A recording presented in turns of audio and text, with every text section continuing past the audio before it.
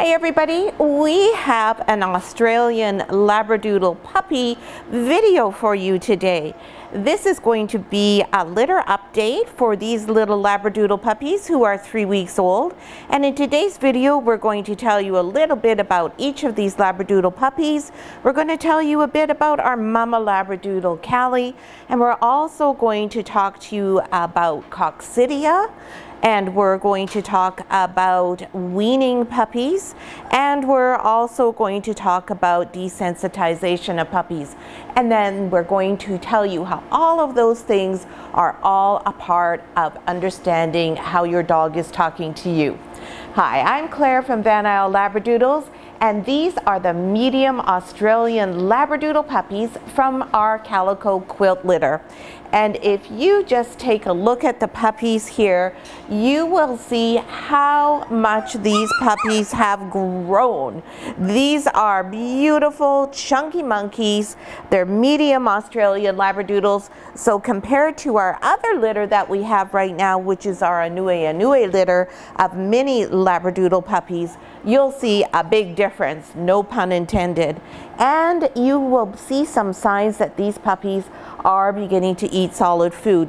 You'll see Pink Collar Girl has a little bit of food stuck on her back there. So let's start off with the first topic I was mentioning to you, which is coccidia. So what's coccidia? So coccidia is one of those annoying things that dogs can pick up. And like pretty much everything that dogs pick up that are problematic for them and can make them sick, it is transferred by poop. So what happens is a dog goes through the poop, gets it on their paws, licks their paws, and ingests the coccidia. Or what's happened here with these Labradoodle puppies is that what happened was Callie got some coccidia into her system. Then of course she pooped it out, and then either the puppies were in the bum area and ingested it, or Callie was cleaning herself and then licked one of her puppies, and that's how the puppies got it. So what does that mean for the puppies? It doesn't mean anything too serious. When you have an adult dog, just like Callie here, coccidia is something that about 35 to 40% of them have in their system at all times. It's completely innocuous if you're a normal, healthy adult dog. But similar to a flu virus and how it impacts very young children and the elderly or someone who is ill or has a compromised immune system, coccidia will impact young puppies who do not yet have a mature and robust immune system. So you can see nobody's really suffering here. Nobody's weak or lethargic. Look at Callie's style. She's nursing all her puppies. She's doing the sit nurse now because they're so big, and then she rests her head on the crate. Talk about taking advantage of something. What a funny girl you are, Callie Wally. Anyways, the puppies are all fine. So how do we even know that coccidia was present? Well, we came in and we found that there were 2 splats of diarrhea poop on the pee pads. So we don't always see what's going on with the poop right away because Callie's very fastidious and she picks all the poop up really quickly. But when there's a diarrhea that's really splatty and definitely a problem, mom can't lick it all off the pee pad, so that is how we're alerted to it. So we didn't know which puppy it was. So how do you deal with that? What do you do? Well, what happens is the puppy who's impacted will not be gaining weight well. So we immediately go to weighing them throughout the day multiple times. And generally what you'll find is the puppy is what we call dumpy. And a dumpy puppy is one who's listless, is sleeping, not engaging with anything with the other puppies, and the big clue, not interested in the milk bar. So one of the puppies was showing us those signs. So we picked up the poop sample that we had, and we took the puppy and the poop sample into the vet, had the poop sample analyzed, and sure enough, there was quite a lot of coccidia in that sample. The puppy also had not a temperature, but really flirting with that level of warmth where we're not comfortable. So the puppy's temperature was, one puppy, I took 2 puppies in, one puppy was 38.5 and one puppy was 39. So we allow puppies to have a slightly higher temperature than adults because they are typically warmer, they're clustered like this, and of course we have them in an artificially warm environment in that we still have the heat on in the doodle den for them here, and we want to be sure that they are warm all the time. So of course we have to make allowances for that. But even with those allowances, we felt that that was a little high and a sign that the puppy was probably in some distress. So there's an easy way to cure coccidia, and the product that you use for it is designed more for adults.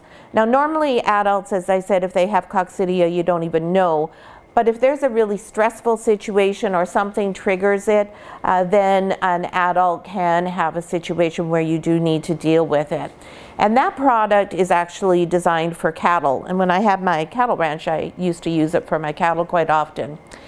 With puppies, however, there is a small but still present risk of dry eye. And if that happens to impact them from using this product, that dry eye will be there for the rest of their lives. And dry eye can result in a loss of the eye or loss of vision. So that's not a risk we want to take with our puppies.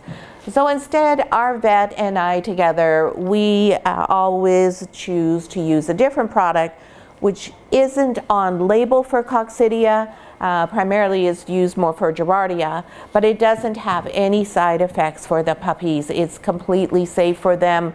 It's very innocuous for them. And if you look, Reynold, can you get the camera down there? You'll see now that Pink Collar Girl wasn't quite pleased with the amount of milk she got at the milk bar, so she's found her way all the ways back over there to Cali to get herself a little bit of a bonus in there. She's digging away. She must feel that she needs some more, and so Kelly's going, oh yeah, it's fine. Kelly's not refusing anybody any food yet. So the product that we use, as I said, is completely harmless to the puppies and much safer for the puppies. Now the reason why not very many vets prescribe this product for coccidia and puppies is because the drug is actually fatal to humans.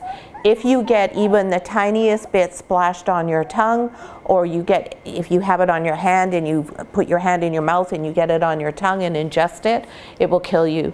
So it's very important that you use it with great caution. So this is one of the things when I talk to you about finding a vet that you can have a great relationship with. This is the type of situation where these things really matter. My vet and I enjoy an extremely close relationship. We trust one another implicitly. We've known each other for many, many years now, and he's comfortable prescribing that item for me, knowing full well that he doesn't have to worry that I'm going to kill myself by not paying attention, or that I'm going to have that treatment available for any staff or anyone else in the household. It's just me and only me that deals with that product. So the puppies have, the 2 puppies who had the diarrhea have had the medicine since Friday. Today is Sunday. This evening will be their last dose of it. You can give it for up to a week, but the puppies have all recovered. They bounced back very quickly. It was not anything serious, and everyone is gaining weight again. So that's perfect. So that brings us to our next topic, which is moving to some solid food. Do we have a pan of food around? I want to show you their food in case you don't follow us on Facebook and haven't seen them eating their soft food. I will show it to you, and Callie will probably be the one who wants to eat it. So I may get Reynolds to take Callie out of the picture for just a minute if we can persuade her to go out. Where you go, Callie? Go on. Now she says, I want to see what that is. That's a good girl. Thank you, Callie. So this mixture here is goat's milk and some raw Stella and Chewy's frozen food and some pumpkin. So we just put it in this pan here. We use this type of pan as it helps to keep the food towards the edge, making it easier for the puppies. And we just have it out here whenever Callie's not with them. And all we do is show it to the puppies. Now these puppies at 3 weeks old, this is very early for eating solid food. Normally this doesn't happen until week 4. However, these puppies were showing us and telling us, hey, we're kind of hungry. Just like you saw Pink Color Girl going back there to Callie's milk bar looking for more food. And what we were observing as well is that when the puppies did go back to the milk bar for more food, oftentimes the various faucets were empty. So they had drained Callie of all of her supplies. So that's not satisfying for the puppies, and it also can be stressful for mom. Although she's not cognitively aware of the fact that she's not providing nutrition for her children, she is aware that something is not going quite right. So we don't want anybody to be stressed, and of course we don't want them to be hungry. So we bring the food out, and there you go. This is how we start learning how to eat food. We stand in it, and then we go, oh no, I am in so much trouble. Help, help. And then what happens is they lick it off their feet or one another's feet, and they learn like, oh, it's this stuff in the pan. So you can see Tan Collar Girl, who just walked through it. Now she's trying to chew on the edge of the pan. This is all really normal behavior. It takes them a little while to figure out that the food is actually down there. And lapping it up is a learned behavior for dogs. So they have to figure out how to get it in their mouths. And of course, the texture of this is entirely different from nursing. The whole process is different. And you can see this puppy here, who are you? This is Yellow Collar, has decided it's far too exhausting to even attempt. So just going to use the pan as a pillow. So we'll just get Yellow out of the way so he doesn't get all covered in the food. So you can see a lot of the food ends up on the pee pad here. There's quite a bit of waste that goes on at this stage. But remarkably, probably in 4 days, this will not happen. They'll be eating this. So I suspect that these puppies are going to be pretty much fully weaned by the time they're about 5.5 weeks old. Anissa's puppies are 5 weeks old now. They're 2 weeks older than Callie's, and they are pretty much weaned. They still all love going to the milk bar, because being at mom's milk bar is not just about nutrition. It's also all about that comfort, that wonderful feeling of being cuddled up with your mom, the place that you've known since birth as being where you get fed, where you get comfort, and mom's there and she's licking you and everyone's cuddled together. And it's just like humans when we get together around a fireplace or under a cozy blanket and we all get together. It's like a great big hug from mom. So that is the puppies and what they're doing with their feeding. Now the other thing that's happening now that they're in the doodle den, because this is their big move out of the whelping area, out of the maternity ward into the doodle den. So what happens in the doodle den? Well, what happens here is desensitization begins. So you can see they have quite a large area. They have a crate.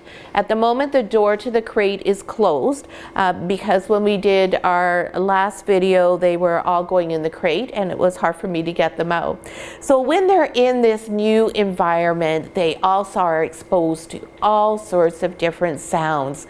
They see all of us back and forth more often, and by all of us, that's right now, it's Taylor, myself, Reynold, and we do have family that live nearby, so they come, they go through and into the doodle den, they come in and see the puppies. They're not handling the puppies, they don't wear their shoes, they don't wear any outer clothing to protect the puppies from any possible disease transmission. You can see from them getting the coccidia how easy that was for them to get it, and we'll talk about how that's not going to happen again shortly. But they come and they go through and they make a racket.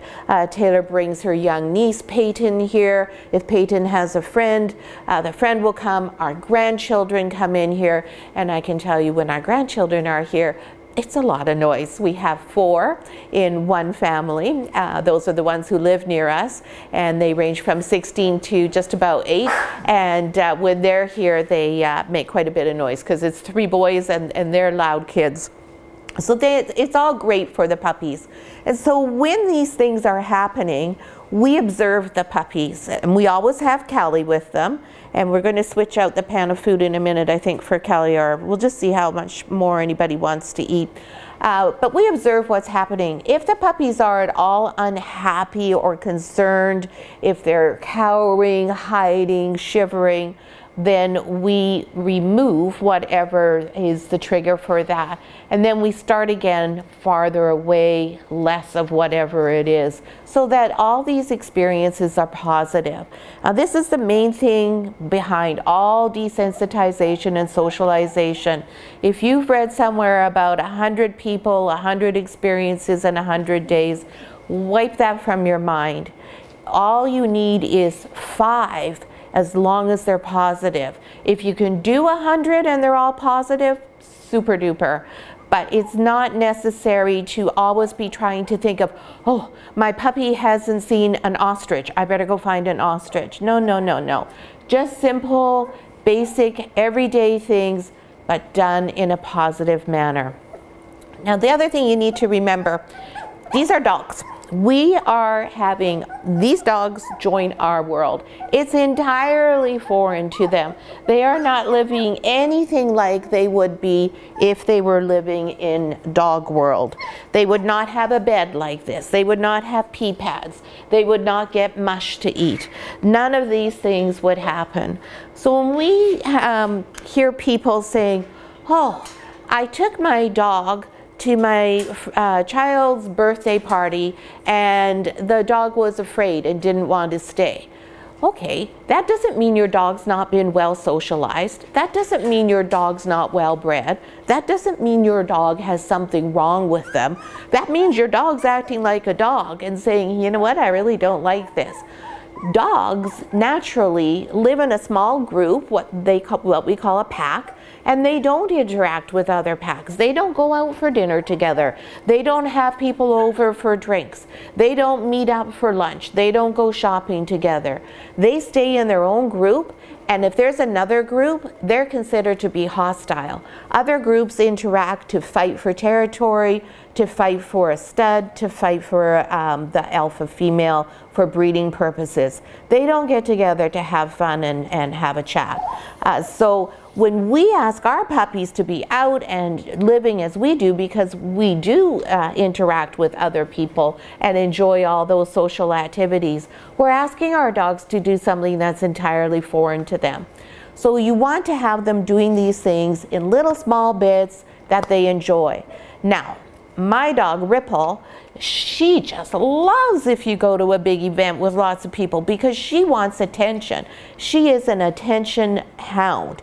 She just loves everybody and everything as long as they pay attention to her. Whereas our other dog, Spirit, she dislikes those situations intensely.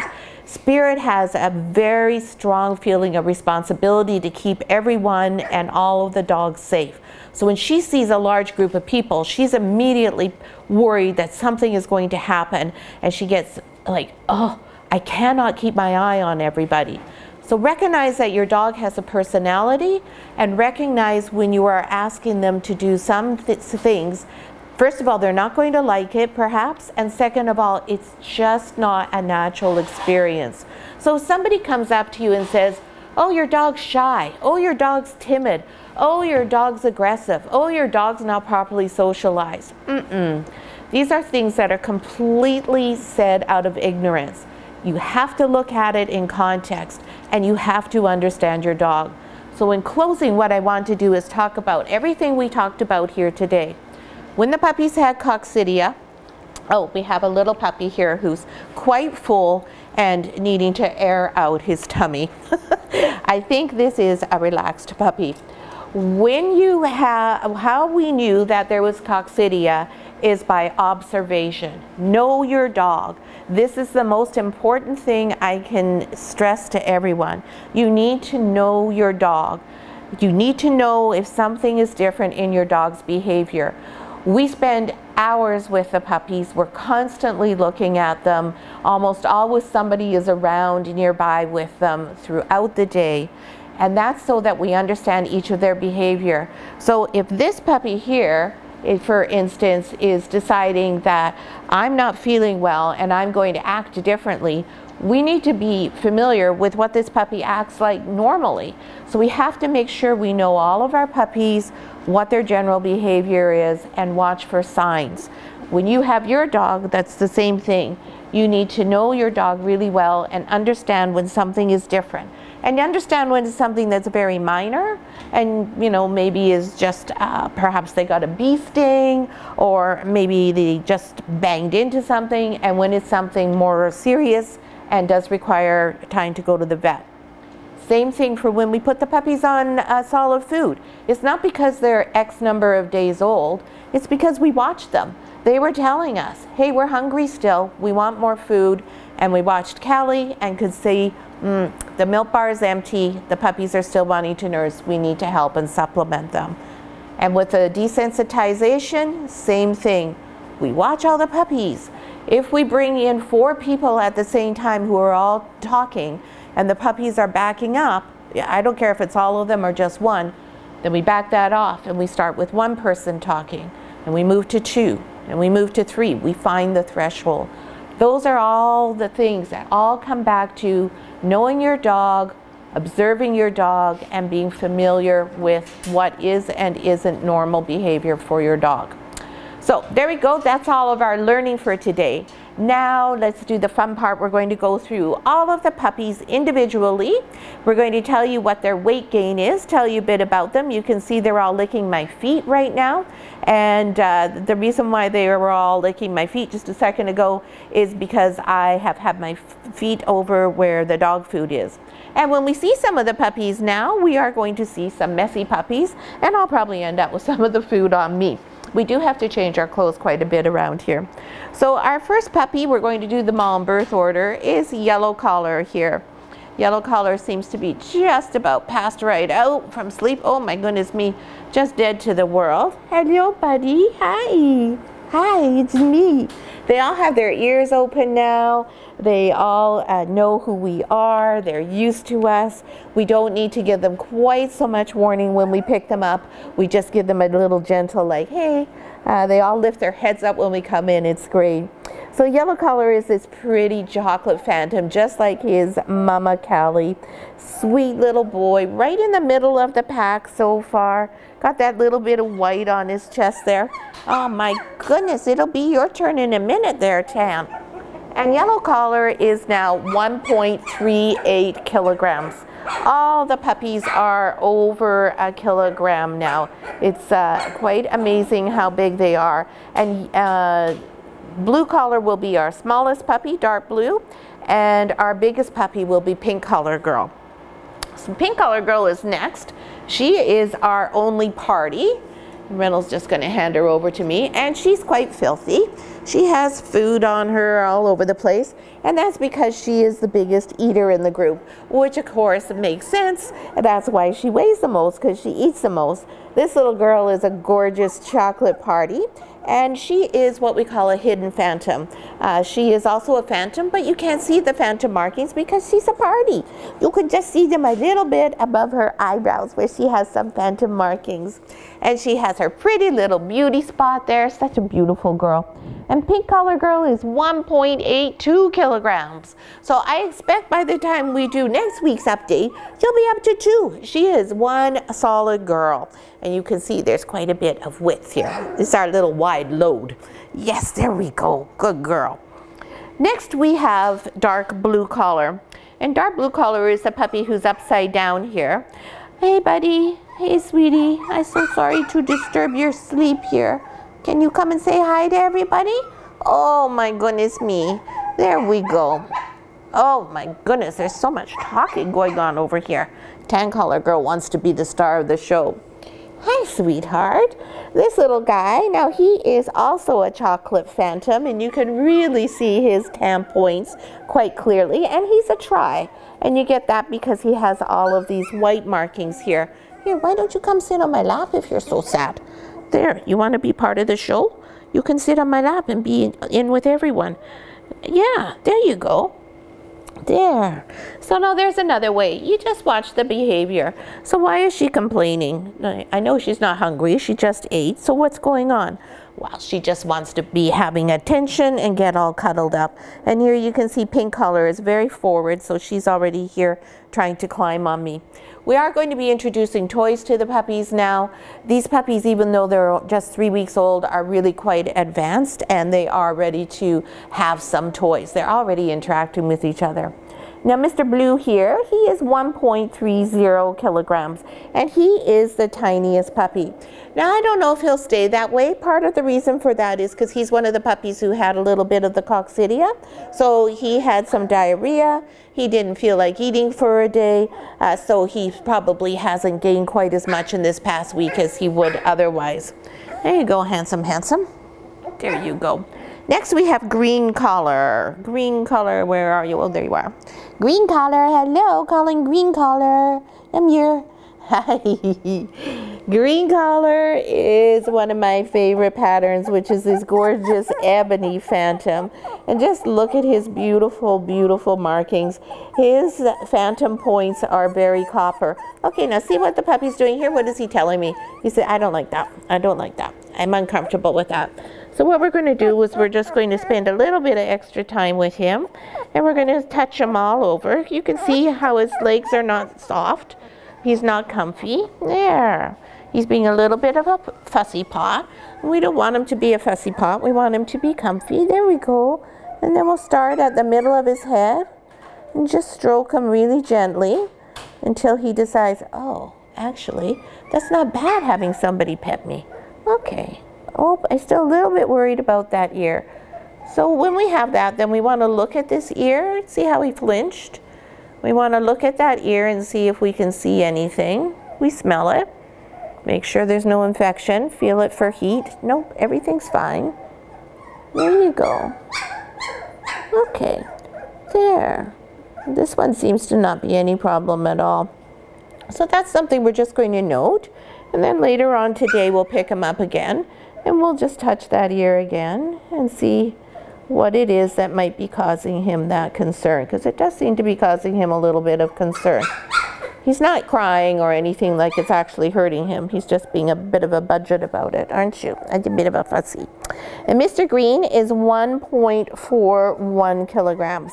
So right in the middle of everybody, a really nice weight. He's a good boy, Mr. Green. Yeah, what about that? There we go. See now already. It was just a behavioral thing. There's no response to it now. So that's all you need to do is just really little gentle things. Make sure the puppy is enjoying the experience. And then, yeah, hi. And then you get everything all fixed up. But we will make note of that. And that is something that we'll continue to work on with him. Just to be sure that it's not something that reoccurs. There we go. Oh my goodness, Tan, it's your turn with all your fussing over there. Yeah, it's your turn. Yeah, come on. That's a good girl. Oh my goodness, she's a loud girl, isn't she? Oh yeah, do you want to show everybody how beautiful you are? Okay, my name's Tan Collar Girl. I'm an Australian Labradoodle and I'm just the cutest puppy in the world. My mommy says that I'm the favorite because I'm all black and that's what she loves the best. She loves my black shiny coat. She also tells everybody how I have a really beautiful short muzzle, a really strong stop, which is where my nose joins my head here, and my ears are really nice and high, which is all apparently what the Australian Labradoodle breed standard says. So clearly, I'm the best one in the litter, Mommy says. This little girl is quite a little character, as you can see.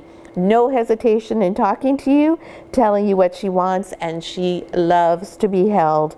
She would go all day like this if you let her. And Miss Tan Collar is 1.44 kilograms. So an excellent weight, really doing very nicely. Nice solid puppy. And she's eating quite well. And we'll see now if she decides that she can manage on her own without squawking at me. Next we have Purple Collar.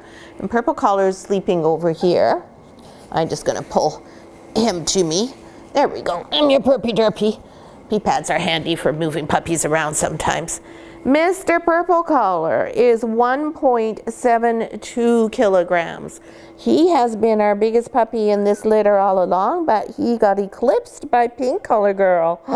Yes, you did. You're not quite as big. Very close in weight, though. This puppy is a handsome chocolate phantom, just the same as Mom. Oh, and there's your sister, Tan. We'll just pick Tan up and say, here you go. You look at the camera and tell everybody that you're the superstar. Nobody else gets attention. There we go. Mr. Purple is just a sweet guy, very quiet. He's a real gentle giant type of guy. He, want to look at the camera? That's a good boy. Doing really nicely. Again, very good weight gain. There you go, buddy. I'll put you down over there. And last but not least is Light Blue Collar. And Light Blue Collar, come here, handsome, is another one of these beautiful ebonies, and he's a pretend phantom. I'm not sure if your sister's going to let me put her down for a minute. You've got some icky stuff on your paw there. We'll just get rid of that and make you a little bit more comfortable here. See if your sissy will be quiet. So, not a pretend phantom. He's what we actually call a weak phantom, but that sounds so terrible because there's nothing weak about this boy. So he has a very similar shaped head to his sister Tan Collar there. Gorgeous short muzzle, beautiful strong stop, lovely high ear set. But you can see his little phantom markings are almost invisible. You don't notice them like you do on the other puppies, but they are there. So he's just a weak or leaked phantom. So this is what his Papa Tig is.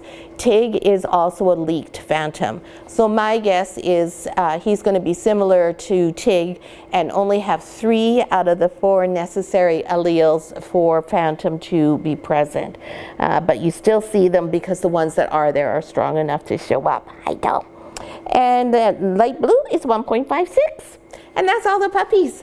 We hope you enjoyed today's video. If you have any questions, anything about coccidia or anything about socialization, anything about nutrition, anything at all about Labradoodles, please feel free to post them in the comments below.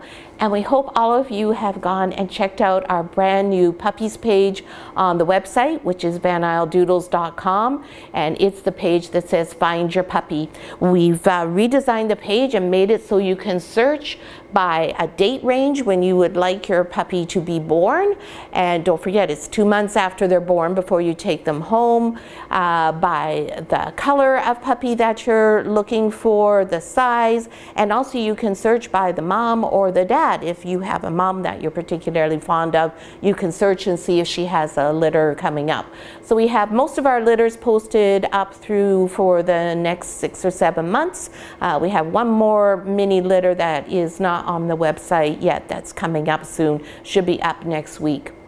So check out that Find Your Puppies page, and be sure to post in the comments here or email me at claire@vanisledoodles.com. Let me know if you have any criticisms about the page, if something didn't work, if you didn't like it, or if you like it. We always love to hear that too. So thanks so much for watching. We hope we see you all again next week. What's it? Finally, stop with your racket. Oh.